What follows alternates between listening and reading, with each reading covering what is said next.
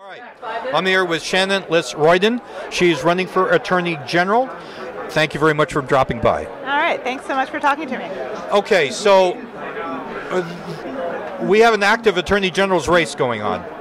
How would you define the differences between you and the other candidates?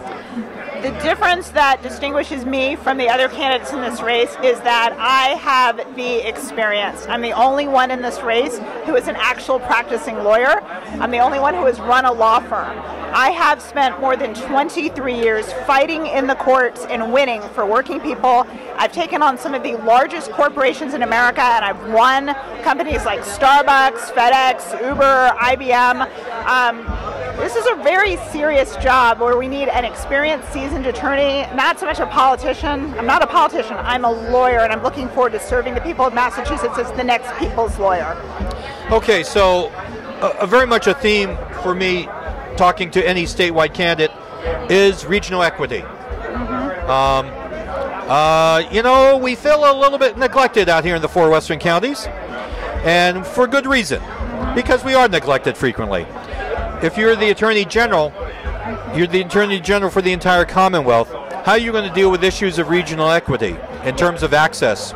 Yeah, no, I absolutely agree. I've been out in Western Massachusetts a lot during this campaign, and I will be out here a lot as Attorney General.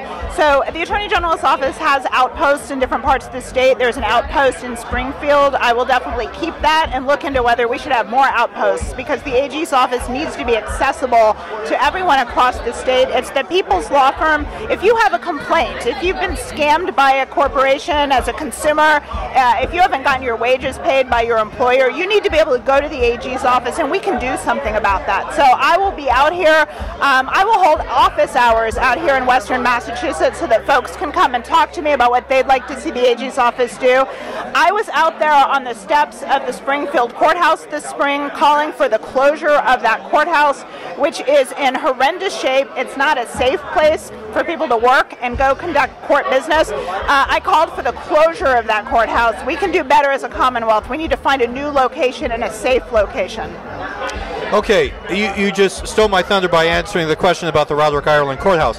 But what do you see as some of the pending issues that, if you make it to Attorney General, that you would have to deal with, that you know are on the horizon?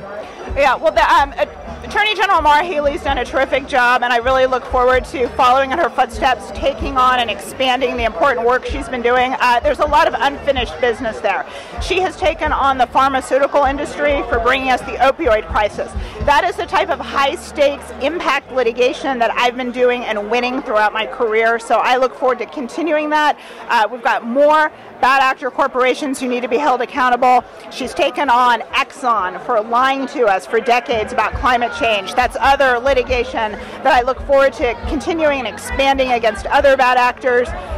We have a Supreme Court who has been ripping apart our rights on the federal level, particularly over these last few months. And I'm planning to use the full power of the State Attorney General's office to make sure that our rights here in Massachusetts are protected. Okay, so I asked one of your fellow candidates this question. I'll ask you the question. Are you devoted? I shouldn't say this because that's leading the witness, as they say, as a lawyer. Are you committed to the idea of making sure women in Massachusetts have their reproductive rights secured, however they want to go, but they have the options to go in whatever direction they need or want to go in? Yeah, absolutely. I've been a women's rights activist for my whole adult life. I marched for choice in college. I worked for the Center for Reproductive Law and Policy while in law school defending abortion rights nationwide. So absolutely, there are laws on the books that we're fortunate in Massachusetts to have. We're fortunate to have the Roe Act. We're fortunate that the legislature just passed another law to strengthen abortion rights here in Massachusetts. But I know from my career as a civil rights lawyer, laws do not enforce themselves.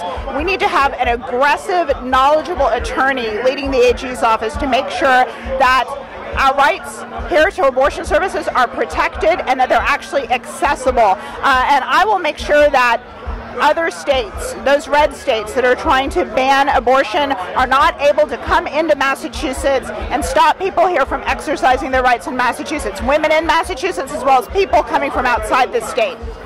Shannon, thank you so much. I know you're out there crowd surfing. Have you been to this event before? Oh, I have. I love this event. Yes, it's the political mosh pit of Massachusetts. Thank you so much for coming by. Thank you so much for having me. Appreciate My pleasure. it.